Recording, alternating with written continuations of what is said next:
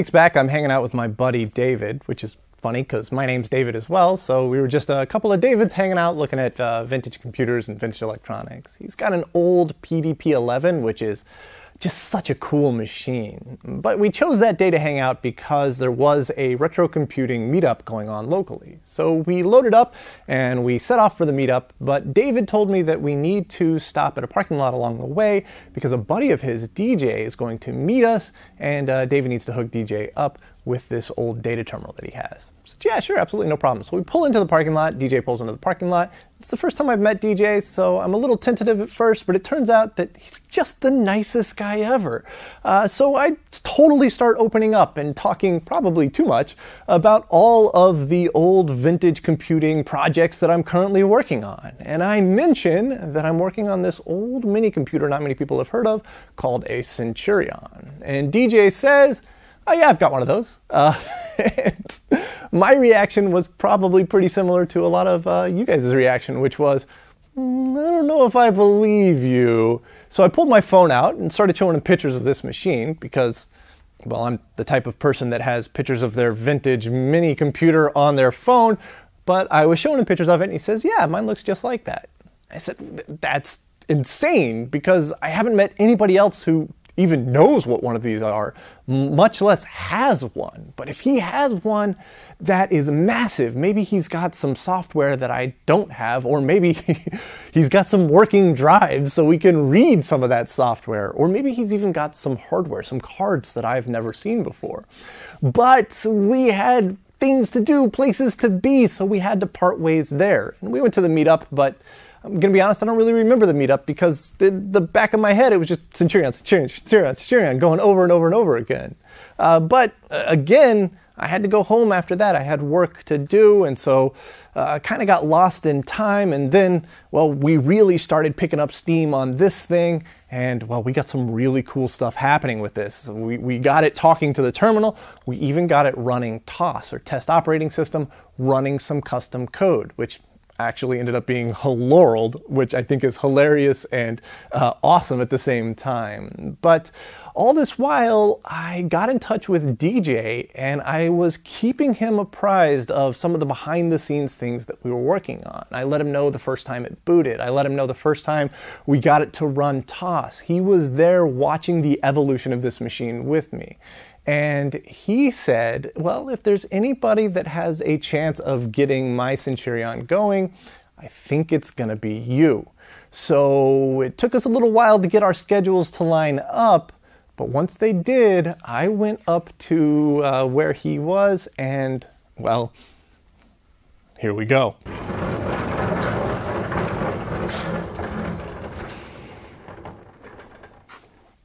Hey, thanks, man. No problem. Nice Helorled shirt. Oh, yeah, thank you. It's a nice little Helorled shirt. You got a nice Helorled shirt too, dude.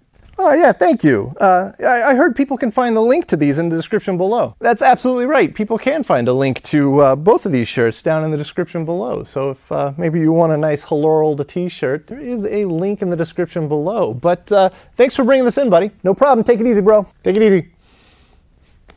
Super nice guy. But yes, now we have two Centurions here in the garage. Whew, this is epic. Oh man, there's so much cool stuff going on here. But you may be wondering if this is indeed truly a Centurion. It looks very similar, but there are some noticeable differences. The chassis in particular is very different, but I'm not going to hold that against it because who knows what their chassis supply was like throughout the 70s and 80s. But this front panel is the big giveaway. It doesn't say Centurion anywhere on it like this one does. It just says computer controls, which is a little too generic. And, well, if you think that something is off about this, you are absolutely right. The story behind this Centurion, and it is kind of a Centurion, is amazing. A couple episodes back, I mentioned that I really want to make a documentary on the history of the Centurion company because even though they were only a company for about 10 years, their history is insane. And this machine actually plays an incredibly pivotal role in the history of Centurion. Now, when Centurion first started, there was only about 4 or 5 employees. They were all family members, and they were building the CPU4 systems. That's CPU4 because there were 3 CPU cards and then 1 DMA card that took up 4 slots. And they had a core memory card, they had a Sykes tape drive.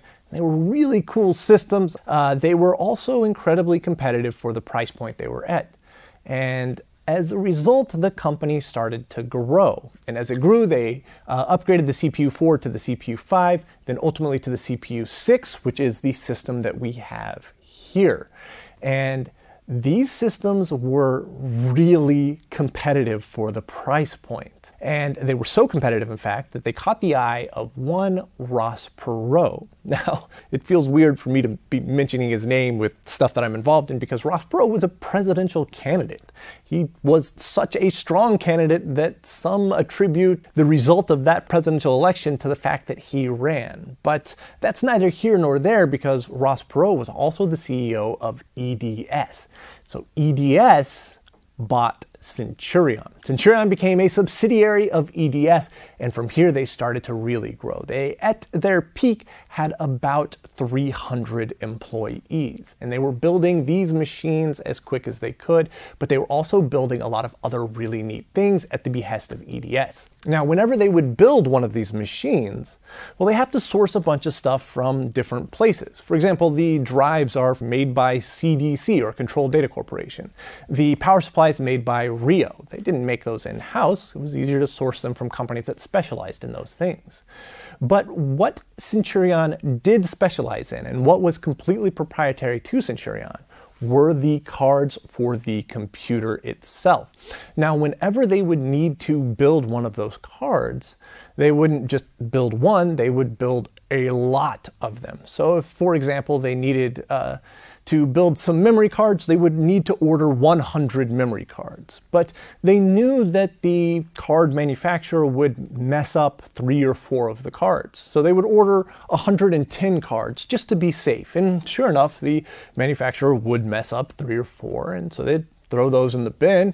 They'd build their 100 cards with their nice wave soldering machine with all of the components that they had, and then the spare cards that were left over, maybe 4, 5, or 6 of them, they would put in storage for later use. Well, it turns out that some enterprising, that may not be the right word, horrible individuals were stealing extra cards and taking them home. And then once they were home, they would source all of the individual components, all of the chips, all of the ICs. Then they would hand solder the cards. And so now they had genuine Centurion cards, but they didn't have the rest of the stuff to put it in. But it turns out that the rest of the stuff is all sourced from different companies. Remember, the drives were made by CDC. The power supply is made by Rio. The cabinet is just a standard 19-inch half-height rack. And so they could source all of that from the same companies that were supplying them to Centurion. And so they would source everything, and they would build this. It is a counterfeit system. It is a Centurion that is not a genuine Centurion. And the customers had no idea. It looked like a Centurion minicomputer, except that's not good for business for the real Centurion people. So when old Ross Perot, when he caught word of this little bit of corporate espionage, Ross Perot is famous for having a zero tolerance for any of this kind of malarkey. So Centurion got the axe. This machine cost 300 people their jobs at Centurion and sent the company bankrupt. Now, this machine actually looks a little more genuine than a proper counterfeit machine, because a proper counterfeit machine was hand soldered, and these boards are most definitely wave soldered.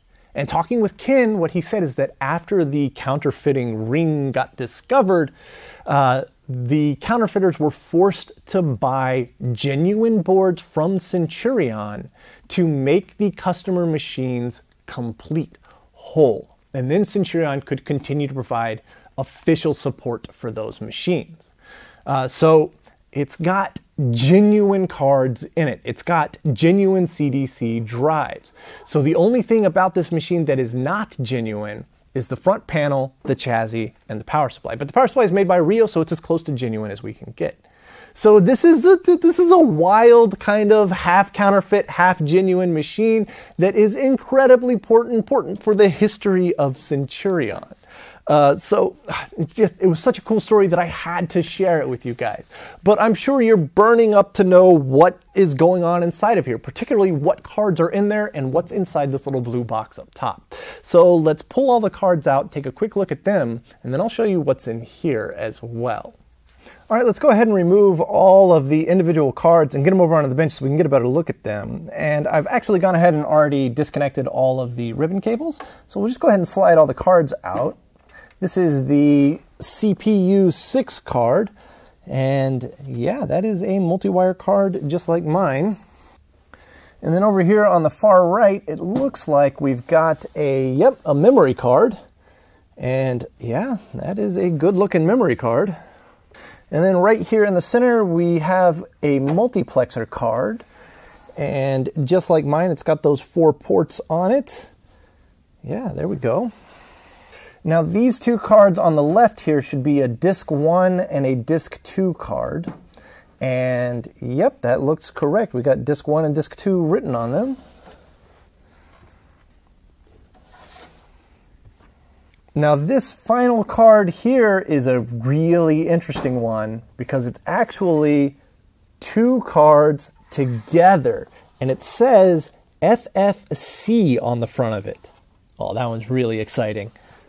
All right, here's the CPU 6 board and it looks actually completely identical to the CPU 6 board that's in the genuine machine that we have. It's got the same AM2901 bit slice ALUs down here, the same AM2909 bit slice sequencers. We've got a collection of ROMs over here for the microcode. And then we have these high-speed static RAM chips that we believe are used for the internal registers. There are 8 16-bit registers, and each of these 8 registers is duplicated in an interrupt level. So as far as the program is concerned, you just move data in and out of these specific 8 registers. Now, if somebody else on a different terminal requests something of the CPU, the pointer to the interrupt level changes. So whatever the current program was working on with those registers stays where it is, and then the machine works on the next interrupt level. And there are 16 interrupt levels, allowing the CPU to essentially multitask at an extremely high level. If you want to know more about, well, any of the boards that we're going to look at, or specifically about the opcodes or the microcode or anything to do with the CPU 6 itself, there's actually a GitHub wiki that we're slowly building up that has a ton of information on it. So definitely go check out the GitHub wiki for more information on how this CPU 6 board works. Next is the memory card, and well, it looks actually completely identical to the 128K memory cards that I have in the genuine machine, so that means that this is a 128K memory card. Now, unfortunately, this memory card has seen some water damage, it looks like, particularly in this bottom left corner here. The ICs are very, very nasty, and I can see some water damage on the PCB itself. These 4116 DRAM chips are notorious for going bad in the best of conditions, but fortunately you can replace 4116s with 4164s with a quick simple little mod, and the 4164s are a lot easier to get your hands on, so that may be what's in the future for this one. But we're certainly not going to put any power into this until we get these bad ICs out of here and clean the board up considerably. All right, here's the multiplexer board. Now it looks identical to the multiplexer card that I have in the genuine system, with the exception of the main UART chips that are up here. The genuine system uses COM 2017 chips, and the chips that are in the sockets are actually Intersil IM6402 IPL chips. I'm not sure what the difference between the Intercell chips here and the COM 2017 chips are in the other multiplexer card. But if we're lucky, these Intercell chips are not bad. And we can get away with just a simple clean and maybe replacing some of these electrolytics, and then the multiplexer card will be up and going. All right, here's the disc 1 card on top and disc 2 card on bottom. These are the two cards that work together to control the Hawk drives. And on the disc 1 card here, we can actually see it says disk/autoload on the top, just like the DSK/AUT card that I have for the original system. However, this is a much newer revision. We can see, first of all, that it has a date code of 4082 on it, so this card was built in 1982, but also it doesn't have the very old EEPROM right here in the center of the board that the original disk AUT card has. And I believe that's because the original disk autoload card was for the CPU4 system. So the bootstrap was actually in that ROM chip that's set on the disk autoload card. But when they went to the CPU5 and the CPU6 systems, the bootstrap was moved to the back plane, and the bootstrap that was on the disk autoload card was disabled, which meant that the original autoload card would work totally fine, but for later revisions, they didn't need to put that IC in there, which is why that IC is missing on this board. But otherwise, this board looks like it's pretty close to the same as the original disk autoload board that I have. And the same goes for the disk 2 board down here. It looks really similar to the original disk 2 board that I had in the Genuine system. And finally, we have the board that I am the most excited about, the FFC board. Looking at the front here, it feels very reminiscent of the CPU6 board and the CMD board because it's got AM2901 4-bit bit slice ALUs on it. Now, it's not using 2909s, but it's using 2918s, and these are probably sequencers. I'm not sure. I'll have to look up that number later. But it's got a collection of ROMs right along here that it's going to be the microcode for whatever this is emulating. But unlike the CPU6 and the CMD board, this is not a multi-wire board. It's just a standard 2-layer board, which means that there wasn't enough space for all of the chips they wanted to fit. So it's actually 2 boards connected together. And so if we flip it over, we can take a look at the backside, which has another full dual-sided circuit board with a ton of stuff going on. But that begs the question, what is the FFC board for?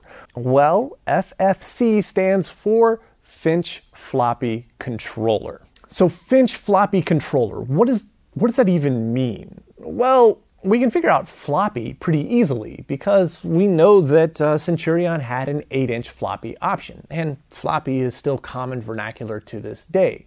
But we clearly don't have a floppy drive here. We've got just these 2 Hawk drives. And by the way, these Hawk drives look way cleaner than the Hawk drive that I received with the Genuine system.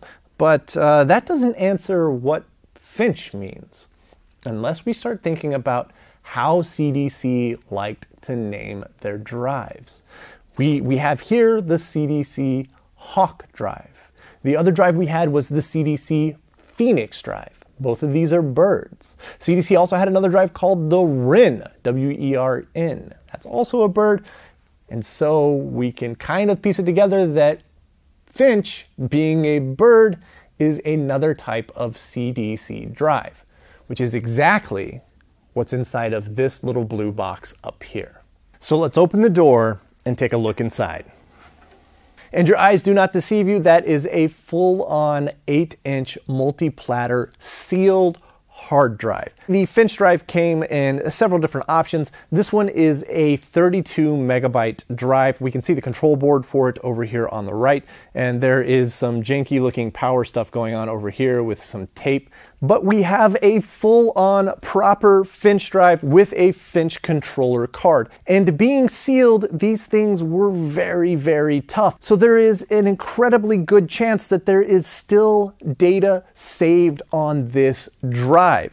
Now, I'm not going to power it up as it sits because the power setup over here is incredibly janky and I don't trust it to not catch fire at all. So we're going to need to extricate it from this blue cage, set everything out, make sure it's all clean, and power it up slowly and properly. So there we have it, a genuine Centurion system and a counterfeit Centurion system under the same roof for probably the first time in history.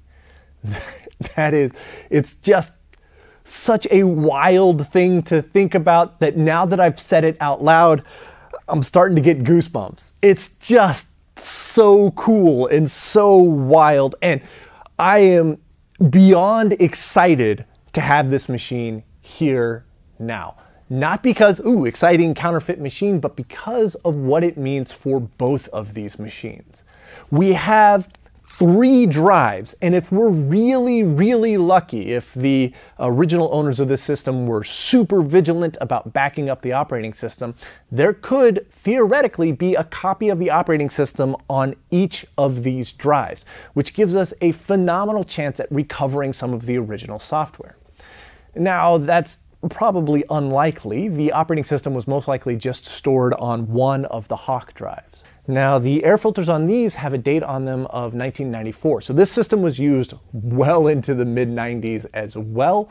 At that point in time, it would have been fairly obsolete. But that raises the question of why it was decommissioned. Was it decommissioned simply because it was getting old and slow, or was it decommissioned because of a head crash? And there's only really one way to find out, and that is to get the Hawk drives out of it and take a look at the fixed platter. That is a terrifying prospect, and I am not going to do that by myself. First of all, because these things weigh about 65, 70 pounds, and I can't lift one by myself, so I need help to get it out of the machine. But also because Mr. Romaine specialized in the Hawk drives, and if anybody can help me get these things up and going properly, it's him. However, the Finch drive is much lighter. I can move it around by myself, and it's sealed. There is a really good chance that there is absolutely nothing wrong with that drive. I can just plug it in and it'll work. And we have the FFC card and a working system with a diagnostic board. So we can put the FFC card into this system, run tests on it, make sure it's working, then plug the Finch drive in and test it out and see if there's any data stored on it. So we can start getting some work done on the Finch drive even before we take a look at the Hawk drives. So what's the ultimate goal here? What's the end game? Why did I want 2 of these machines so badly?